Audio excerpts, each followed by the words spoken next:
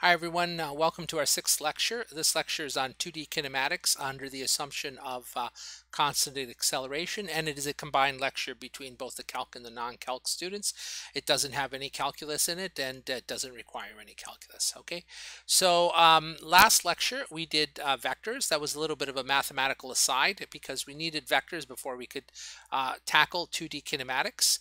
And just to remind you what a vector is, all kinematic quantities in two dimension, that is position, velocity, or acceleration, are pairs of numbers. Okay, so you can't describe the position of something with a single number the way you can in 1D. In 2D, you actually need two numbers.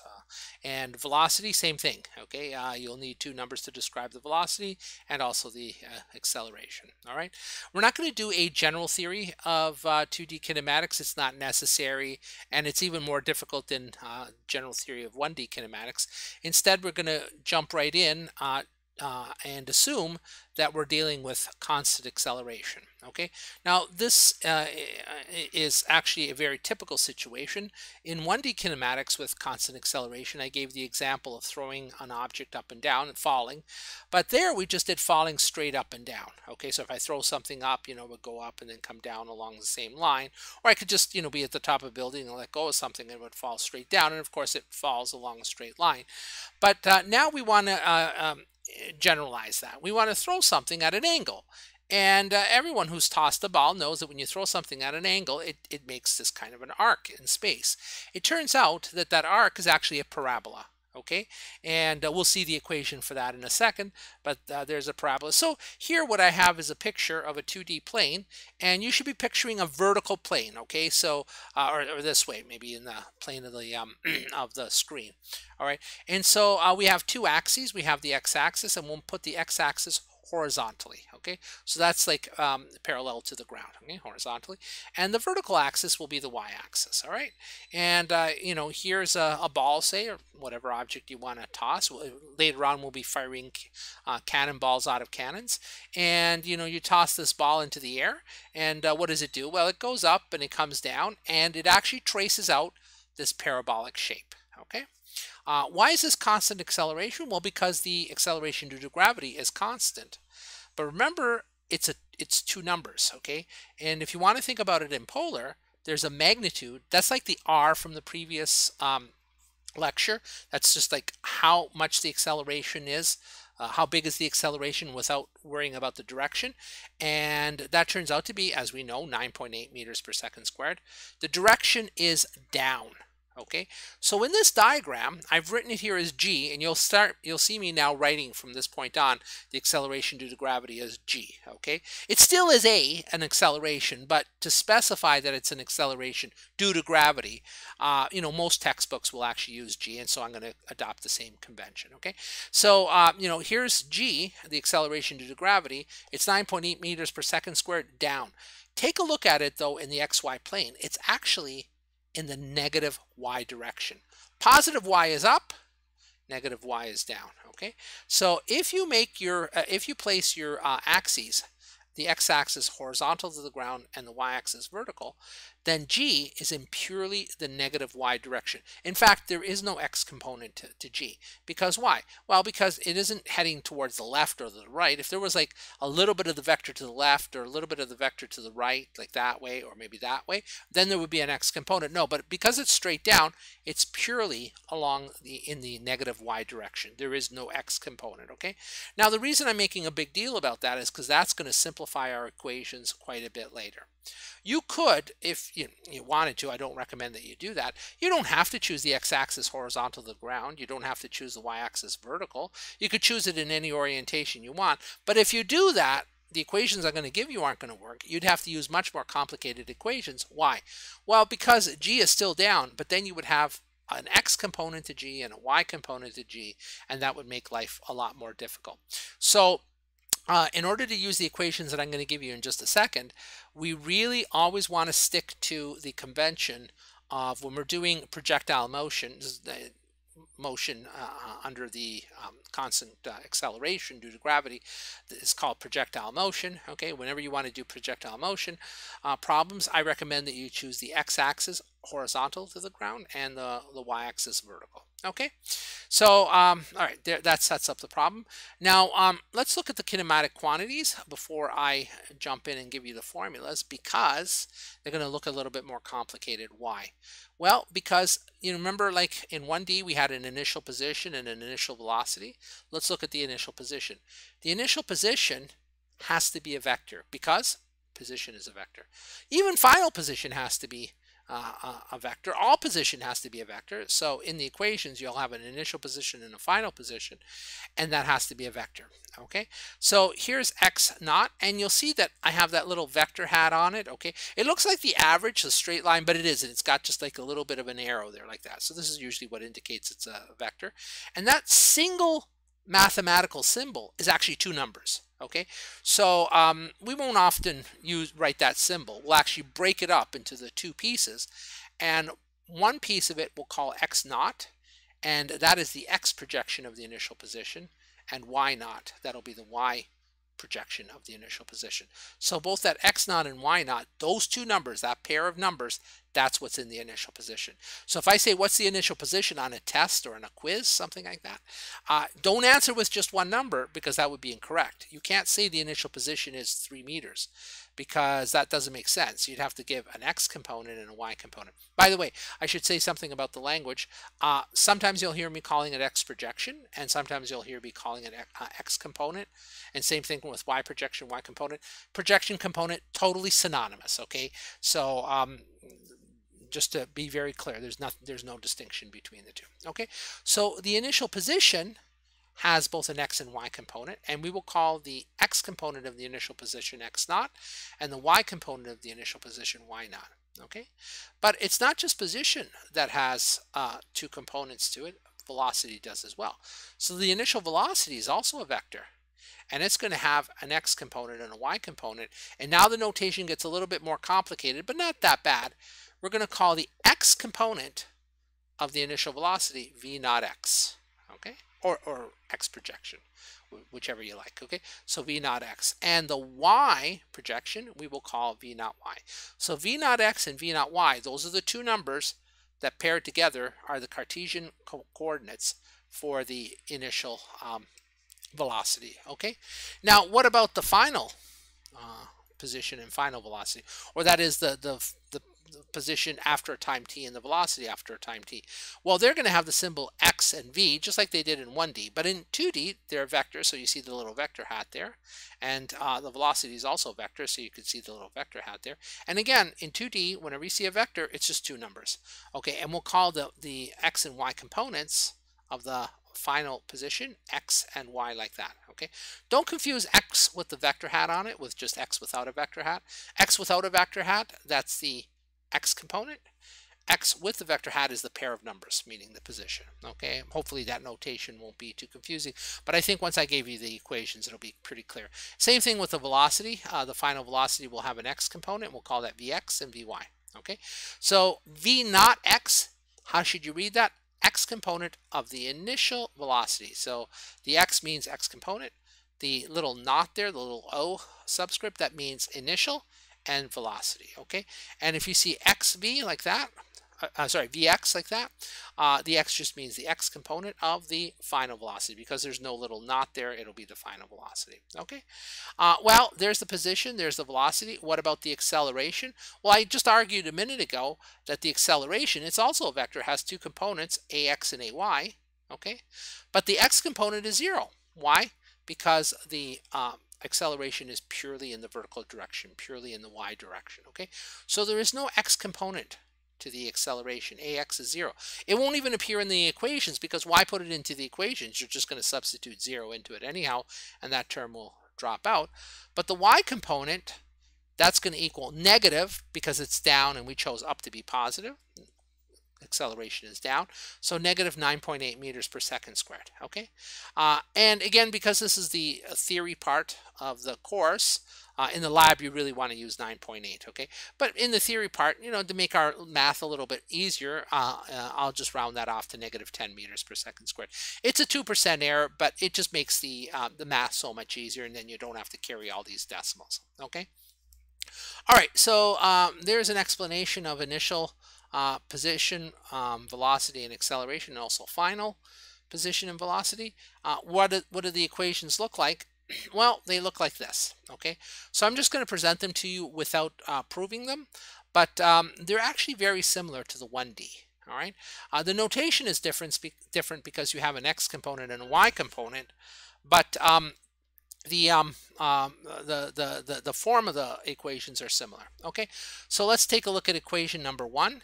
It's y is equal to 1/2 ayt squared plus v naught yt plus y naught. Okay, that looks an awful lot like our x is equal to 1/2 at squared plus v naught t plus x naught. All right, which was the 1D equivalent of this equation, but this one is in y, that is, it's vertical. Okay, and you'll notice it's y is equal to 1/2 ay. All right, that's the acceleration in the y direction, t squared, plus v naught y. So what's that? That is the initial velocity, but the y component only, times t, plus y naught. And what's y naught? It's the y component of the initial position. Okay, so there's one equation. All right, and very similar to the its 1D equivalent. Here's equation number 2, also very similar to equation number 2 for 1D, but again, it's got the subscripts because now we have to worry about x and y component. So it reads Vy is equal to ayt plus v naught y. Okay, and what does it say? The velocity, the y component of the velocity after some time t, is equal to the y component of the acceleration times t plus the initial velocity y component. Okay, so the final the y component of the final velocity is equal to the acceleration in the y direction times t plus the initial component, the y component of the initial velocity. All right.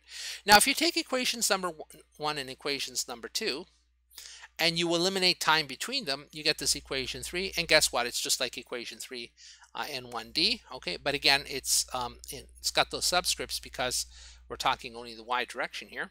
And so it's Vy squared is equal to V naught y squared plus 2ay y minus y naught. Okay, so there it is. Again, this equation number 3 is not a new equation. It's really just equations 1 and 2 with the time eliminated. It's just very convenient to memorize that equation and make use of it directly in formulas rather than trying to use one and the other. Otherwise, you tend to have a lot of steps and you tend to get lost. So it is good to memorize, even though equation 3 is not independent of 1 and 2.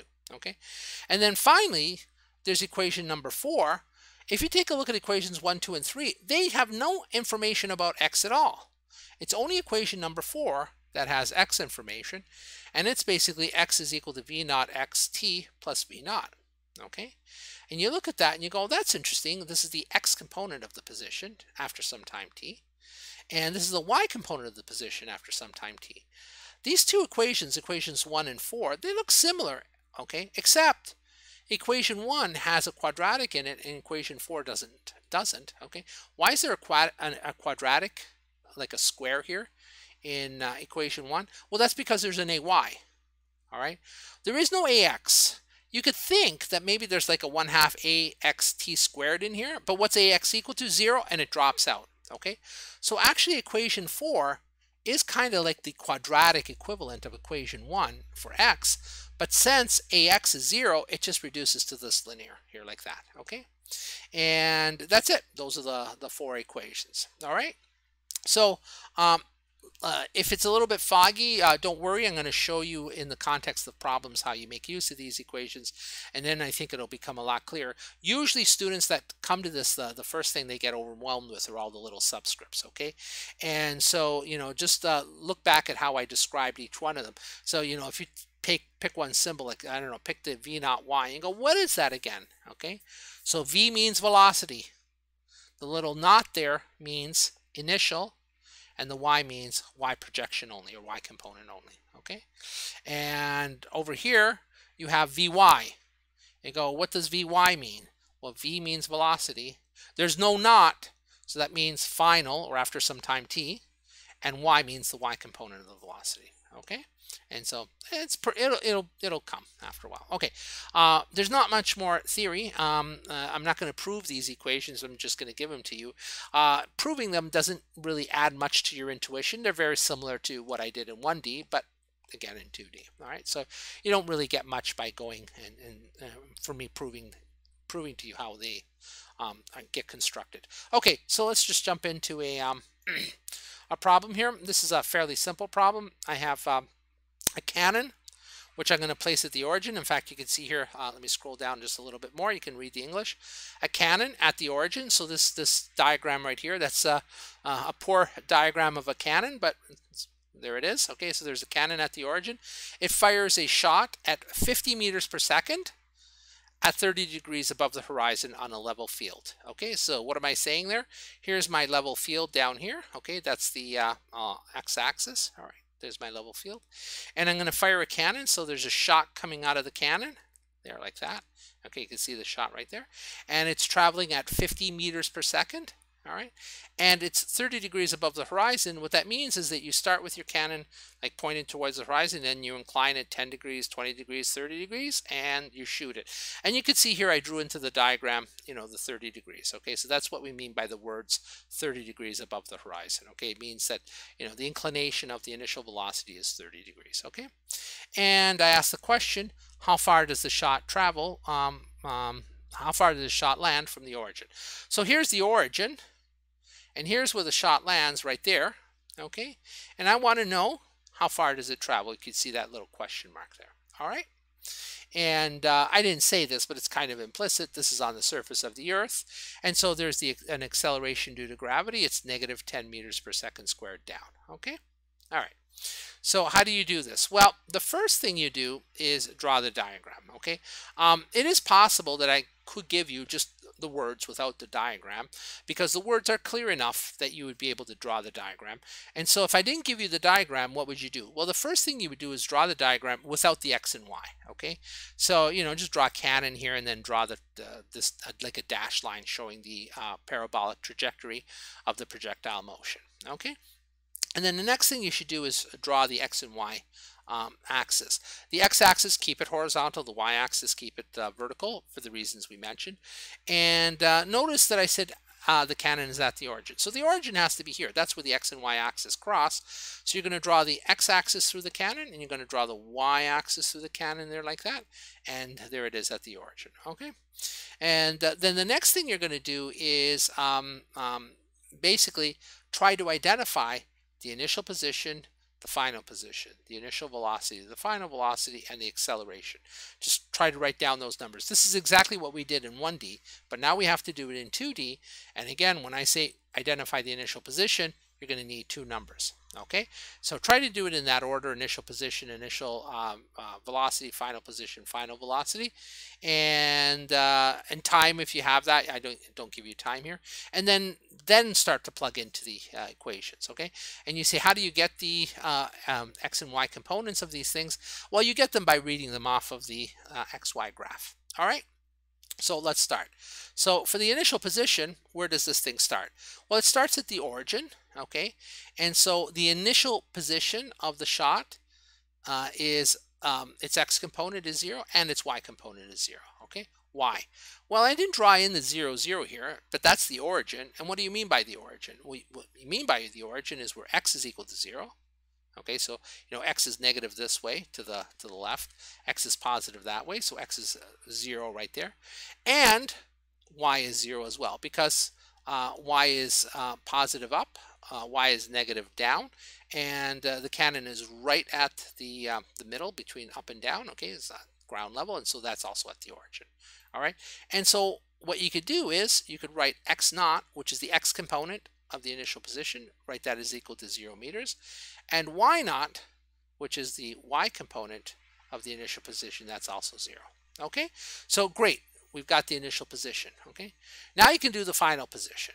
All right, and you take a look at the graph here, the diagram, and there it is initially, and then it follows the trajectory and hits the ground right there. Okay, and you say, what is the x and y component of this position right there? Okay, now the x component you don't know. In fact, that's what you're trying to solve for, because you don't know how far it traveled along the x-axis before it hit the ground. The y component you do know, because guess what? It's at ground level again, and ground level in this diagram is y is equal to 0. Okay, so over here, the way you write that is you say, well, the x component, that's unknown, so we'll just leave that as a question mark. The y component of the final position is 0. All right, so you can see that as I ask the question, what is the initial position, what is the final position, I'm really always asking for two numbers. These two numbers are the initial position, these two numbers are the final position, and sometimes you may not know one of the numbers because that's what you're solving for, and so there'll be a question mark like that. Okay, next, let's do the initial velocity. It must also be two numbers.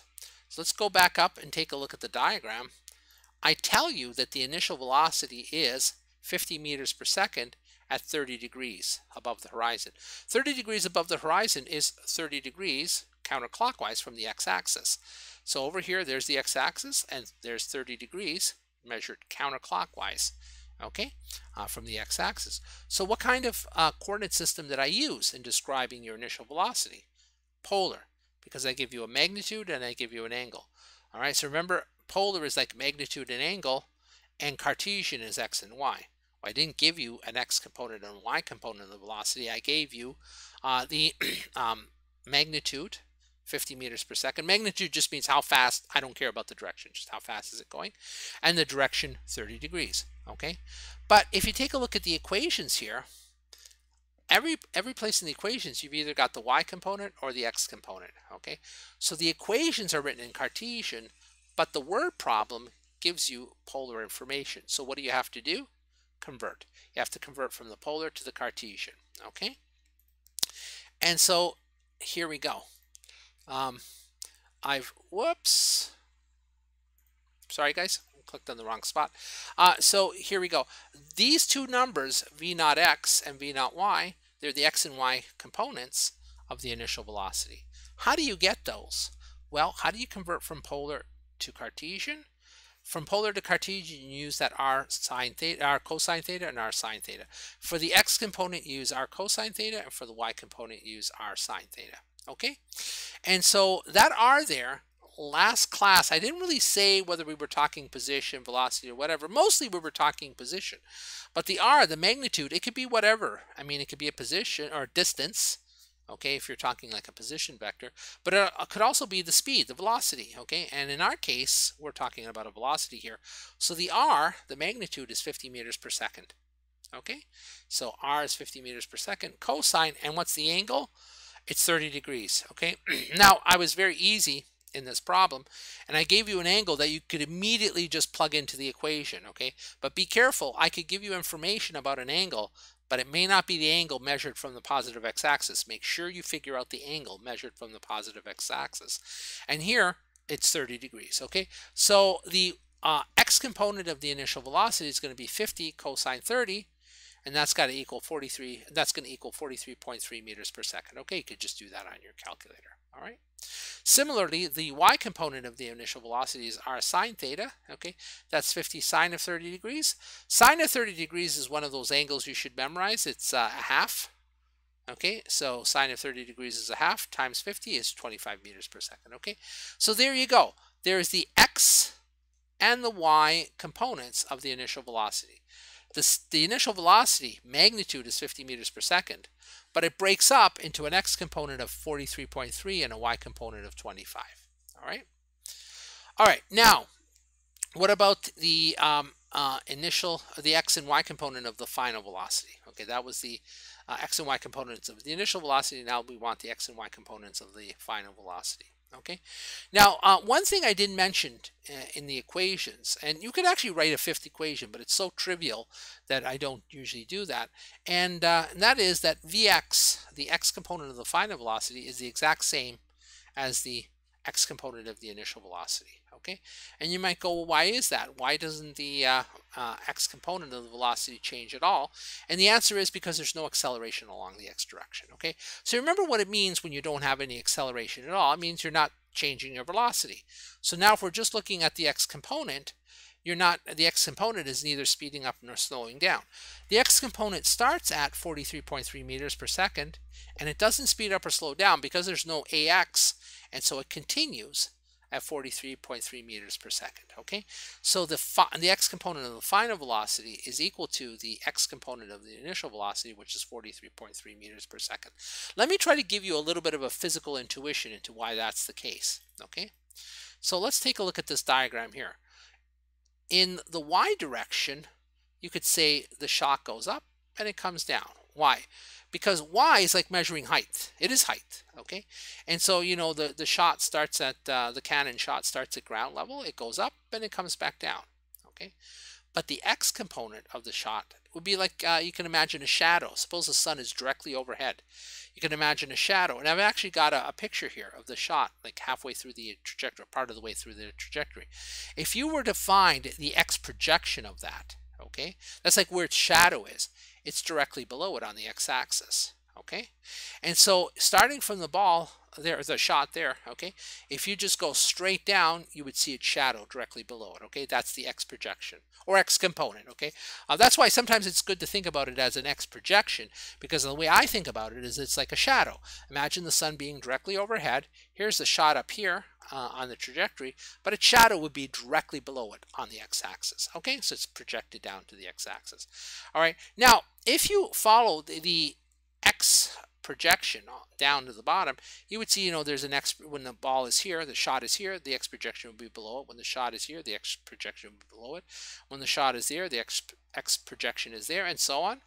As the ball travels, like that, or sorry, I keep saying ball, it's shot travels, the shadow below it travels underneath it at a constant velocity.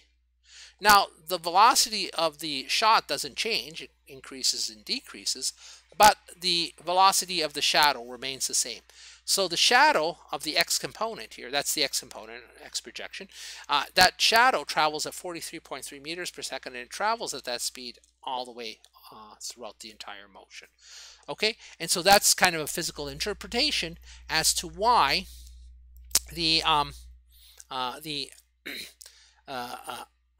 x component of the final velocity is equal to the x component of the initial velocity, okay? And that's 43.3 meters per second. We don't know what the y component is of the final velocity. Well, actually, we can intuit it because it's symmetrical. It will turn out to be negative 25 meters per second. But, before we start, adding any intuition or looking at any equations, we don't know right now, okay? And at this point, I have to clear up a confusion. You might think something like this. You might say, oh, well, the cannonball hits the ground, okay? And when it does, it stops. So when the shot is on the ground, it stops, and so it has zero velocity. Unfortunately, that would be incorrect for Vx or Vy. And the reason is that the equations that we're using know nothing about the ground. They just assume an infinite parabola, both to the left and to the right of this. So they're thinking about the shot like, the equations, they just look at the shot as traveling right through the ground, okay, and not stopping.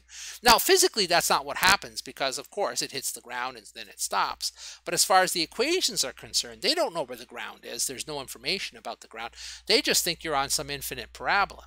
And so the way you should think about this Vx and Vy is not what is the velocity, the x and y component of the velocity when it hits the ground. What is the x and y component of the velocity just before it hits the ground? Okay, so the ground hasn't interacted with the shot yet, and it is, still traveling along that parabola with its velocity and so on. And so that's the way to think about this. So yeah, physically, after it's hit the ground, it's got zero velocity. Both Vx and Vy are zero. But just before it hits the ground, Vx and Vy are not zero. And in fact, Vx is 43.3, but Vy you don't know. Okay, and there it is. So let me just summarize what we did. We identified the initial position, x and y component. We identified the final position, x and y component. We identified the initial velocity, x and y, and the final velocity, x and y. For some of these quantities, we don't know the numbers, and so we just put question marks there. For the ones that you do, you can put in the numbers, okay? And then, of course, there's one other thing that goes into the equation, and that is your acceleration, but that's fixed, okay? There is no ax, and in fact, if you look at the equations, there's no x in there, so because ax is 0, it dropped out. And ay, we're just going to use negative 10 meters per second squared, okay? And I keep forgetting about time, but there's time in the background, and time is not a vector. Time is just a scalar. It's just a number, okay? Because it's just whatever you read off of your stopwatch. All right, now what are we solving for? Well, go back to the word problem. Oftentimes, like, I'm going very slowly, But oftentimes when you do this, you might have to go back to the word problem, reread it, and say, I've got this information. Where am I heading with this information? And I want to know how far does the shot land? How far does the shot land from the origin? Okay, because of course it goes up and it comes back down, and I want to know that distance from there to there. Now you have to think to yourself, what is that in terms of the quantities that I've just written down? What is that? Well, it's the x component of the final position, isn't it? Because it's like how far it traveled in the x direction, and so that's this quantity right here. Okay, so we're actually trying to solve for x right there. All right, and now you've got all these numbers, but you know that you're solving for x. So let's take a look at the equations. And you take a look at the equations, you say I'm solving for x, and there's only one place that x shows up.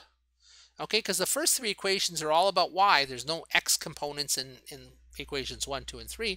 Only in equation 4 is there any x information. Okay, and it's x is equal to v naught xt plus x naught. So equation 4 is what you want to use. Okay, well, let's start there. Let's see what we can plug in. And so, I say solve for x using equation 4. I rewrote equation 4. I substitute in the numbers. X naught is 0, so it fell out. And V naught x is 43.3. We got that from above. And so we just get this equation, x is equal to 43.3 times t. And I'm going to just call that equation star. But we're not done because I don't know the time. Okay. If I knew the time of flight, that is how long it takes as it goes up and comes back down, then I could substitute in for t, but I don't know it. Okay, I don't know t. And so we're going to have to get t from somewhere else. Okay, so we need t to substitute into my equation star here. And you go, well, which equation should I use? And it's a little bit tricky, but usually when it's time, usually you're going to look at equation number 1. Let's look at the equations again and see why we have to use equation number 1. This isn't as bad as you think. I mean, it looks like there's a lot of possibilities, but by the process of elimination, they disappear pretty quickly. You can eliminate them pretty quickly. Okay, so equation number 3 here has no time information in it at all. Okay, so since there's no time information at all, you can't use that one. Equation number 2, you say, well, maybe I can use that one, but there's two unknowns. There's t, which you don't know, and there's also that vy, which you don't know. So equation number 2 you can't use, and that reduces it to equation number 1. You have to use equation number 1 to solve for t. And you know what's coming up next, because equation number 1 is a quadratic. Not only are you going to use equation number 1, but to solve for t, you're going to have to make use of the quadratic formula the same way we did in 1D kinematics. Okay, so let's go back to where we left off here. We need... Oh, I did it again, guys, sorry. We need time to substitute into that equation asterisk. We're going to use equation number 1 for the reasons I just said. So here's equation number 1 rewritten. Y is equal to 1/2 ayt squared plus v naught yt plus y naught. Okay, and substitute in. Where do you get them? Well, that's that chart we made up above, where we had the initial position x and y, final position x and y, and so on. Well, the final y, okay, that is the height of the thing, the height of the shot when it hits the ground, was 0 because it got back to ground level. So y is equal to 0, so I just substitute in 0 for y. Ay, that's your acceleration in the y direction, that's -10. We don't know the time, so we have to leave that as t squared there. V naught y, if you take a look above, V naught y was 25, so we have 25 times t. And y naught was the initial height of the shot, and that was at ground level, and so that's 0 too. And so we got that equation right there, which simplifies to 0 is equal to -5t squared plus 25t. Okay? And the next thing I did is I just divided through by -5 to clean it up a bit. So 0 divided by -5 is 0. -5 divided by -5 is 1, so you just get the t squared there. And then 25 divided by -5 is -5. So this equation here reduces to 0 is equal to t squared minus 5t. Okay, it factorizes very trivially, so I'm not actually going to use the quadratic equation here. You can, and it'll give you the answer, but it's just so trivial that I'm not going to do that. Don't worry, there'll be opportunity to use the quadratic equation later, but here I can just factor out a t, so I get t times t minus 5 is equal to 0, and there are two solutions. And what are those two solutions? T equals 0, because if I put 0 there, I don't care what this factor is. 0 times anything is 0.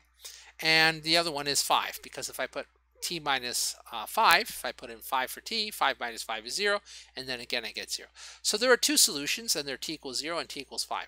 Why two solutions? Because what you're really asking in using equation 1 is, at what times is this cannon shot at a height of 0? Well, it's there twice, isn't it? When is it at ground level? Another way to say it. Well, it's at ground level at t equals 0, and then tick, tick, tick, tick, tick, tick, tick, tick, tick. It's at ground level at 5 seconds. Okay, so it's at ground level twice, 0 and 5 seconds. Well, which one do we want? Well, obviously we want after the 5 seconds, okay, because we want the final position. And so we're going to take the 5 seconds here and substitute that into that equation star. And so x is equal to 43.3 times 5, and that tells you that multiply that out on your calculator. That tells you that it travels 216.5 meters horizontally before it hits the ground. Okay, so there you go. There's the problem. All right, let me just say one thing about this problem before we go on to a more complicated problem. This problem is actually symmetrical, which is why you really don't need the quadratic here, why it factorizes very nicely. And what do I mean by it's symmetrical? We'll take a look here.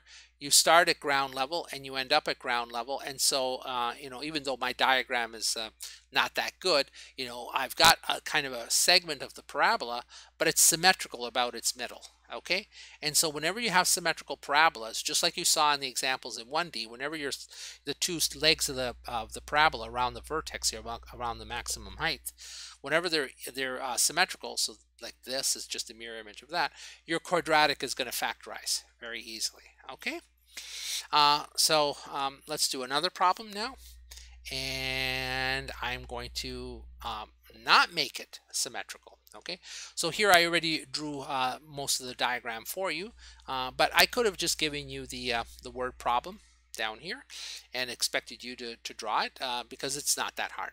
So we place a cannon at the top of a hill 30 meters high and fire a shot at 100 meters per second at 45 degrees above the horizon. Okay, so similar to the previous one, but now we're not at ground level with our cannon. We're at a height of 100 meters, okay, and 30 meters, and we're firing at 100 meters per second and at 45 degrees. Okay, so suppose I just gave you just the words. What would you do? Okay, and I know I haven't asked the question yet. That's part A and part B, but I just tell you, look, there's a cannon at the top of a hill 30 meters high, and we fire a shot 100 meters per second at 45 degrees above the horizon. What should you draw? So the first thing I would draw is, don't worry about the coordinate system. First thing I would draw is just a hill. So here you go. There's like a hill. It looks more like a cliff here. Okay, and here's the cannon up here at the top of the hill. So I would just draw the hill there like that, and I put the cannon up there like that. And then the next thing I would draw is the shot being fired like that. And I would draw it at 45 degrees to the horizon. Now, we're at the top of the hill here. The horizon would be straight out like that. So you see I have a plus x-axis down here. But I'm also going to draw a horizon up there. Okay, remember when we were doing vectors and we said, look, the vector might not be at the origin? And if the vector is not at the origin, how do you decide how to draw the angle? Well, at the tail of the vector, just attach a little x-axis, and here you can see my little dashed x-axis, which shows the horizon. Okay, and it's 45 degrees above the horizon, and so the shot goes out like that at 100 meters per second at 45 degrees.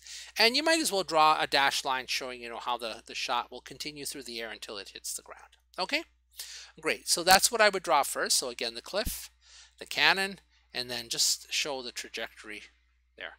The next thing is we're going to add the x and y axis. Now the only constraint you have is that the x-axis, for the equations to work, the only constraint you have is that the x-axis has to be horizontal and the y-axis has to be vertical. But you have a little bit of choice about where you're going to put the origin. And so you could put the origin down here, which is what I did in this problem. That is at the base of the cliff underneath, or the base of the hill underneath the cannon. Okay, so you could put the origin down there, but equivalently you could put the origin up here. Now, depending on where you choose it, you're actually going to get different numbers when you crunch through the math. But it doesn't matter, because when you go to draw in the diagram where the answer is, it'll still come out to be the same place. Let me show you why. If you put the origin here, then when you get to the bottom, when the shot gets to the bottom and hits the ground, its height is 0. But if you put the origin here, then y equals 0 is here. Anything below that is negative y. So if you solve it with the origin here, you're going to get one value of y equals 0. But if you solve it with the origin here, then you're actually going to get a negative value of y. The numbers are different, but when you go to draw it on the diagram, you're still going to find the same place, okay? So just keep that in mind. You do have this choice, and here you have a choice of where to place the origin, and it would work out just as fine. And it's not that much more difficult to put the origin at the bottom or at the cannon there like that. But to avoid some negative numbers, I'm going to put the origin directly below the cannon at ground level. So there we go. There's the origin, okay? And the distance from the origin to the top of the hill here, that's going to be 30 meters there like that. And what I'm going to ask for in question A is how far does the shot travel before hitting the ground? I should have probably said horizontally to be very clear.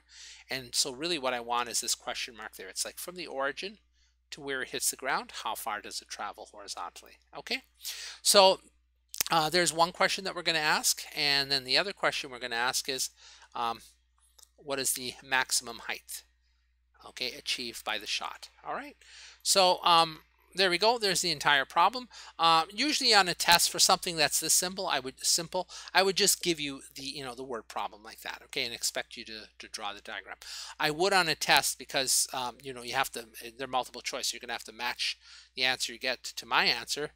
I'm going to tell you where to put the origin so that we get the same numbers. Because again, you have a choice where the origin is, and you could do the problem totally correctly, but get different numbers out. Okay, simply because everything is being measured with respect to the origin, and you've got a different origin. So on a test, I would probably give you this word problem here, and also tell you where the origin is. Okay.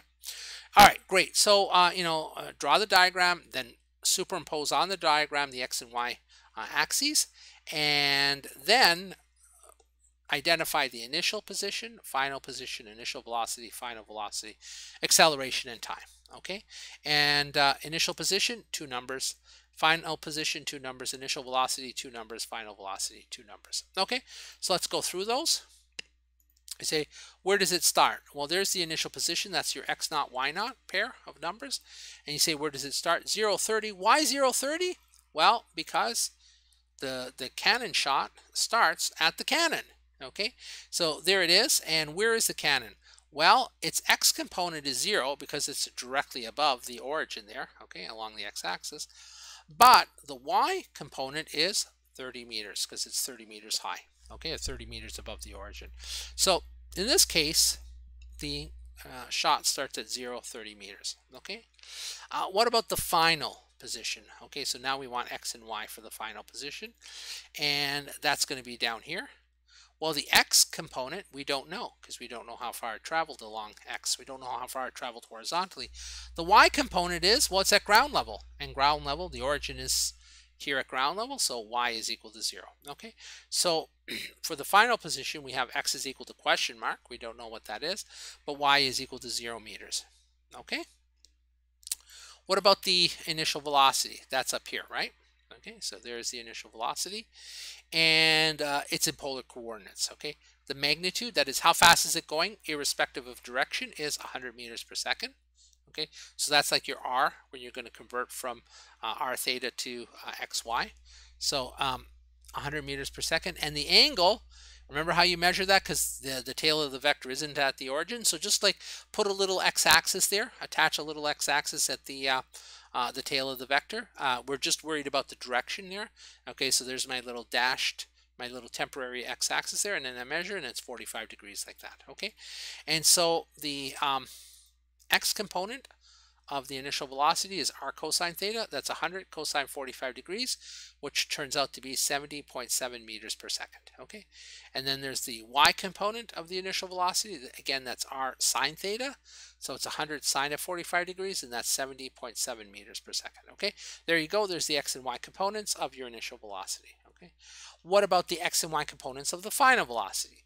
Well, remember, the x component doesn't change because it travels at constant velocity in the x direction. Okay, so if v naught x is 70.7, then vx is 70.7 meters per second. Okay, but the vy we don't know. Again, don't make the mistake and say, well, it hit the ground, so it must be 0.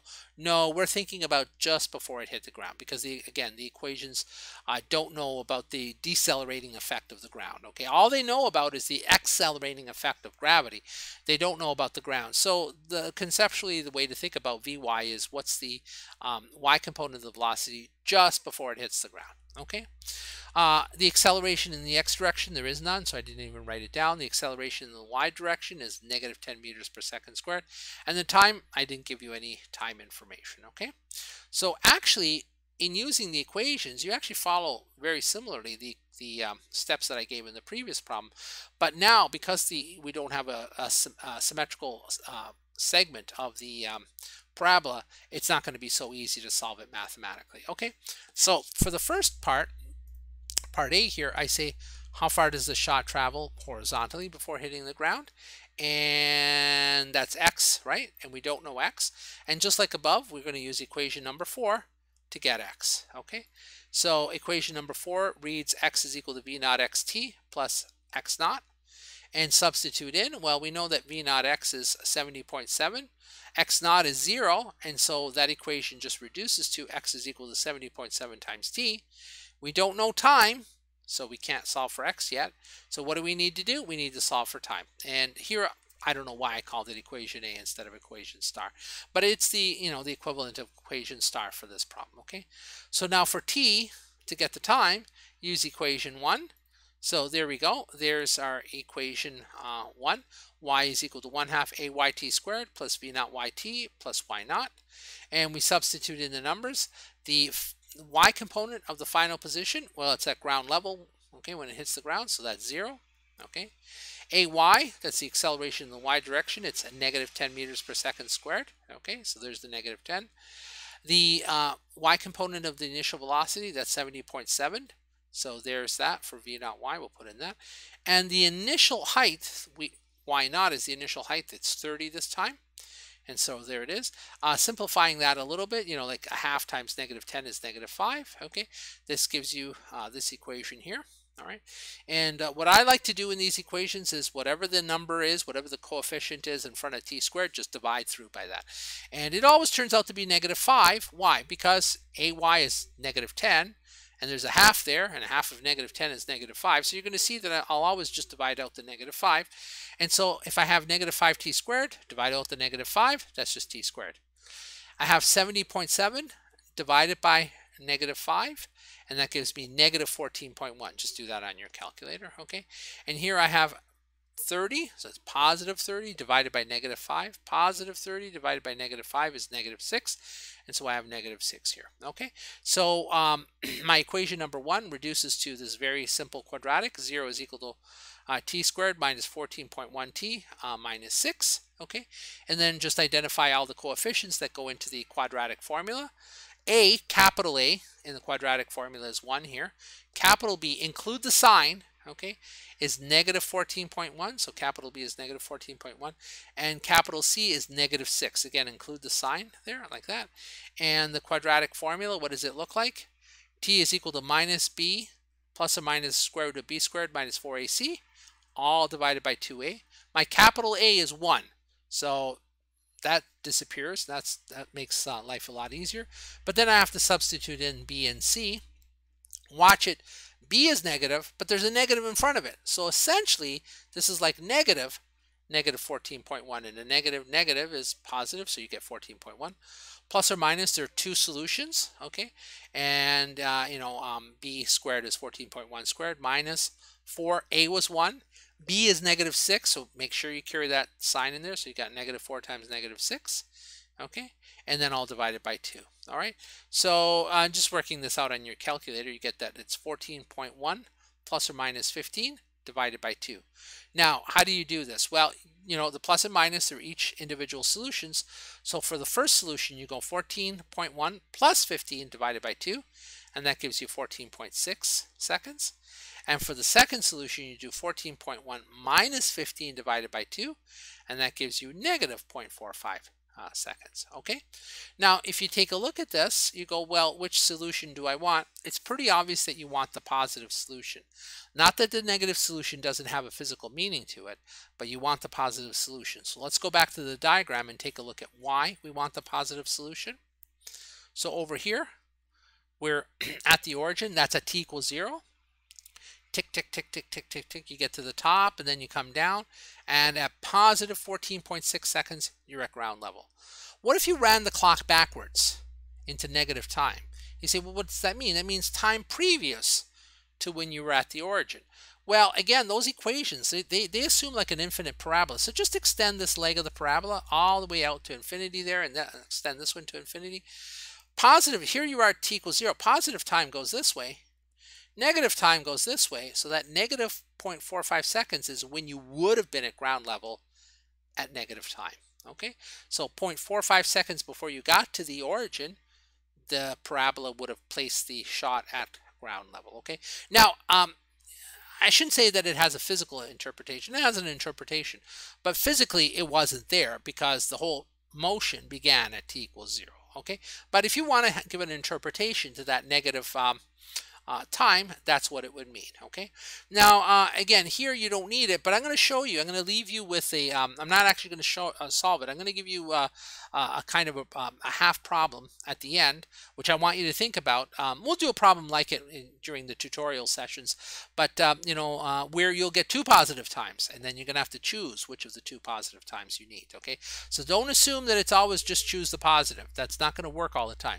Sometimes you'll get 2 positive times here, and you're going to have to think the way I, reason the same way I was just reasoning a minute ago to figure out which one you want. Okay, but that's the very last problem when we get there. Okay, so that solves part A, because now if you take 14.6 and substitute it into that equation A, we have the time, so it's 70.7, that was your V naught x, multiplied by 14.6, there's your time, and that tells you that it travels, the shot travels 1,032 meters horizontally before it hits the ground, or a little bit over a kilometer. Okay, and that sounds reasonable for a cannon. Okay, part B was I asked,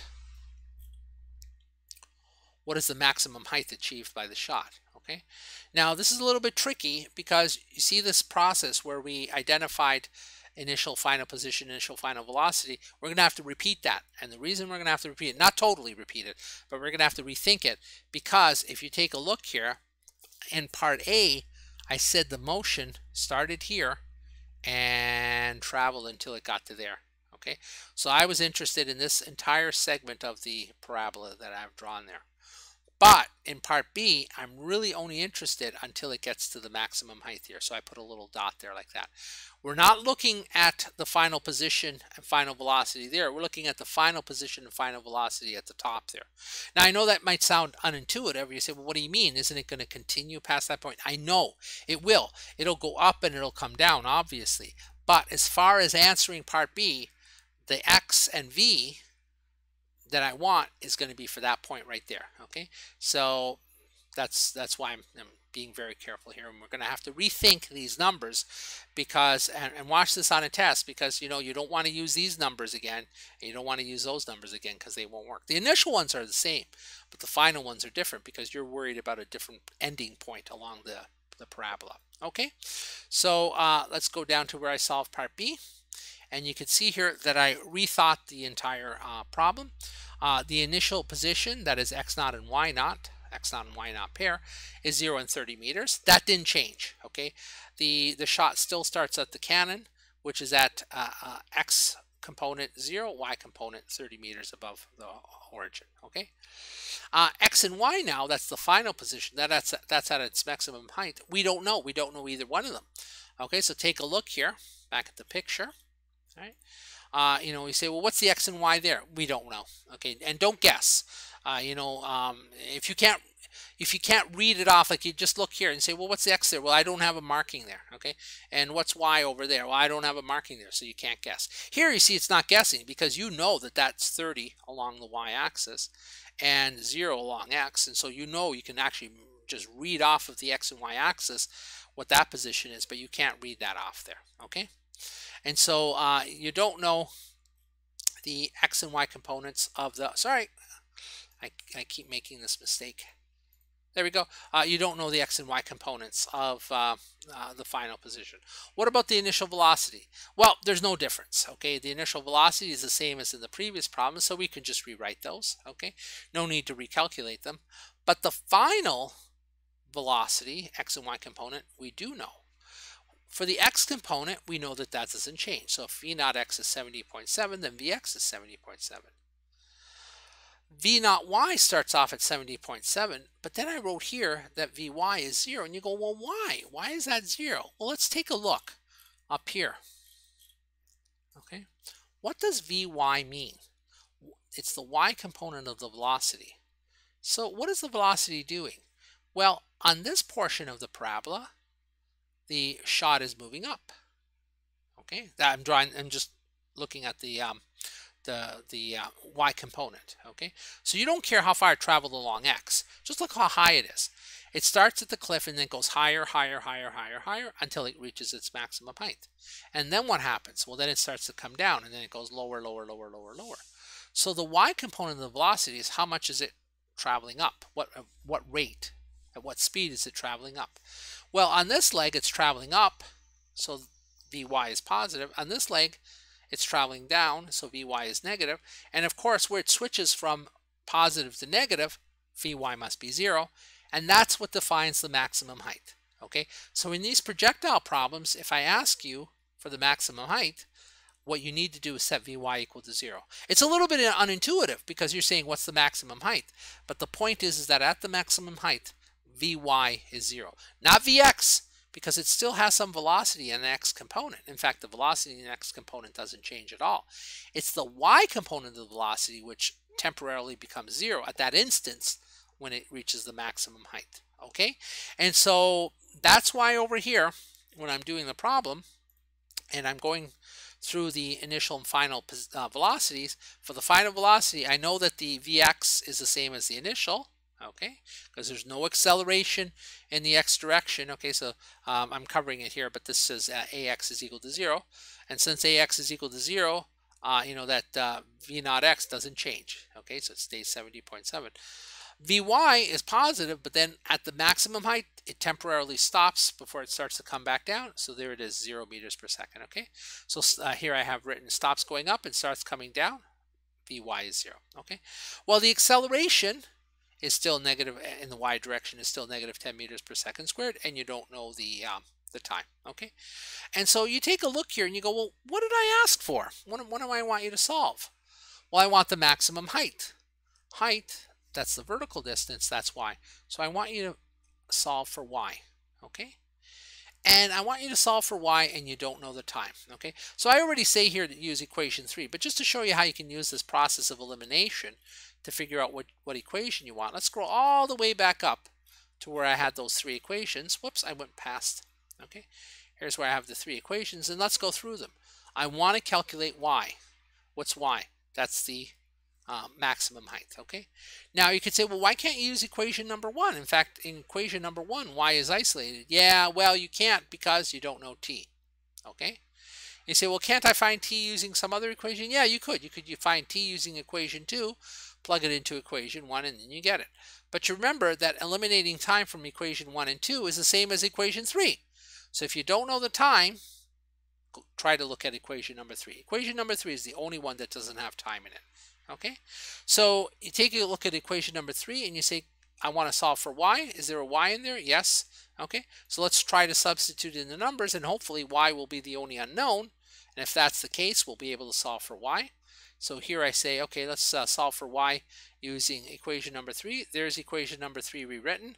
Let's plug in all the numbers. Vy, the y component of the final velocity, is 0. We're at the maximum height. V naught y is 70.7 meters per second. Okay, and then we got to square that. 2, ay is negative 10. Y is what we're solving for, and the initial height, y naught, is 30. So you can see that when you substitute in all the numbers, the only unknown there is y. And so let's solve for it. So in the next line, I just simplified things. So I took 70.7 squared is 5,000 minus 2 times negative 10, plus 2 times negative 10 is minus 20, and y minus y naught, okay? And then just move one term to the other side and then divide by 20. I get y minus 30 is equal to 250, or y is equal to 280 meters. Okay, so there you go. There's your maximum height. All right, and back in the diagram here, does that make sense? Well, the diagram isn't quite to scale. This is only 30 meters, and that doesn't look like, another 250 meters. Admittedly, when you do these problems yourselves, you're not going to know how high things are, what the proportions are. So, that's okay. It doesn't really matter. At least the shape is correct. But basically, if you start at the ground here and you go measure up to the maximum height, you would find that this thing reaches a maximum height of 280 meters. Okay, it starts at 30 meters high, it goes an extra 250 meters high to a maximum height of 280 meters. Okay, and that answers question B. Okay, all right, finally, let me show you no, not finally, we got one more problem to do, and here it is. So now I've got a cannon, and it's at ground level here like that. Okay, and I'm going to fire this cannon, and the shot's going to go up, and it's going to come down and hit a wall. All right, and this wall here is actually 150 meters from the cannon, horizontally measured. Okay, and I think you can picture this in your mind. The shot is going to go up, and it's going to come down, and it's going to hit the wall, assuming that it does make the 150 meters, and it will. Okay, and I want to know how high along the wall does the shot actually hit the wall. You can imagine maybe it getting embedded in the wall, and then you can go there and measure how high it is. Okay, so the English reads: a cannon at the origin fires a shot at 50 meters per second at 30 degrees above the horizon, over here. Okay, the shot hits a wall 150 meters away. Okay, and how high above the ground does the shot hit the wall? Okay, so I want to know that height in there. All right, so if I just gave you the English, what would you do? Well, draw, the ground, draw the cannon, draw the trajectory as it goes up and hits the wall there. I guess draw the wall as well. And then draw in your X and Y axis and decide where you're going to put the origin. Well, it's pretty obvious that we should put the origin where the cannon is. Okay, and then once you've got the X and Y axis in there and the origin, now you can start to identify the initial final position, initial final velocity, and so on. Okay, so what's the initial position? Well, it's at the origin, so both X and Y components are 0. So X naught is 0 and Y naught is 0. Okay, that says I start at the origin, or the shot starts at the origin. Okay, so it goes up and it comes down, and it's right there. So there's the final position. What's its X component? This time we know. The X component is 150 meters. But what's the Y component? We don't know. That's what we're solving for. So Y is equal to question mark. Okay, great. So there's the initial position. There's the final position. Okay, what about the velocity? Well, here's the initial velocity, V naught X and V naught Y. Once again, you obtain those using our cosine theta and our sine theta. And the theta here, 30 degrees, it's exactly the angle in the diagram. Again, be careful, double check that. Make sure that you're always measuring theta counterclockwise from the positive x-axis, and we are in this case. And so if you go 50 cosine theta, it's 43.3, and 50 sine theta is 25. We actually did that in our first problem. And that's the initial X and Y components of the velocity. What about the final, the X and Y components of the final velocity? Well, the X doesn't change, so that's 43.3, and the Y we don't know. Okay, so just put a question mark there. Acceleration due to gravity, negative 10 meters per second squared, then the time we don't know. Okay, so what do we want to solve for? Well, we're solving for Y. Okay, and we don't know the time, and so you say to yourself, how could I do that? Well, you could use equation number 3, but I'm going to show you that there's yet another way to do that. Personally, if I were doing this, I would go with equation number 3. But right now, let's try to use equation number 1. Okay, so using equation number 1, we can actually find the time and then substitute that into equation number 2. Okay, and let's see what we get here. So we want to solve for y using equation 1. So there's equation 1. Okay, y is equal to 1/2 negative t. We don't know y, so just leave it alone. A is negative 10. Okay, so 1/2 negative 10 t squared. V naught y is 25. We just found that. So plus 25t. And y naught is 0. And that reduces to y is equal to minus 5t squared plus 25t. Okay, and we can't go any further, can we? Because we don't know the time. All right, so there's equation A. And then you say, okay, how am I going to get the time? Well, let's use equation 4 to get the time. And equation 4 is x is equal to v naught xt plus x naught. And for x, you've got 150. V naught x is 43.3 times t, and x naught is 0. And then just solving for t, that gives you that the time is 3.46 seconds. That's the time of flight before it hits the wall. Once you've got the time, you can substitute that into equation A, and out pops 26.5 meters. Okay, and so in this problem here, it goes up and comes down, and it hits the wall 26.5 meters above ground level. All right, and that solves the problem. This one is, I wouldn't say it's simple, but once you, it doesn't really do much more.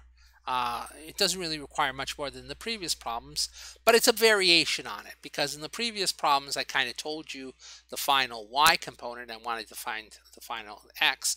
Where here I give you the final x, it's 150 meters, and I want you to find the final y. Okay, so just a little variation. All right. Finally, here's a problem which I'm actually not going to do for you. I just want you to think about this, okay? We'll look at something like this during the tutorial session, okay? So imagine now that you have a cannon which is at ground level here at the origin, okay? And we're going to fire a shot, and this shot goes up and comes down. But over here we have like a cliff, okay? And you can even say the cliff is 30 meters high. So the shot goes up and comes down, and it lands on the top of a cliff 30 meters high. Okay, now in solving this, you're going to want the time. Suppose I even ask you for the time. I want to know how long is this thing in flight before it hits the top of the cliff. Okay, so you would have to use equation number 1 here to do that.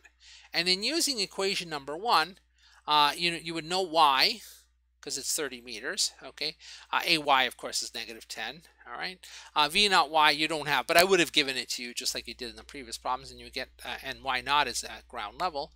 And then you would solve this quadratic, and you would get 2 times. And guess what? You're going to get 2 positive times. And you go, which one of these 2 positive times do I want? Why did you even get 2 positive times? Because before we got a positive time and a negative time, but here you're going to get 2 positive times. And the reason is that y is equal to 30.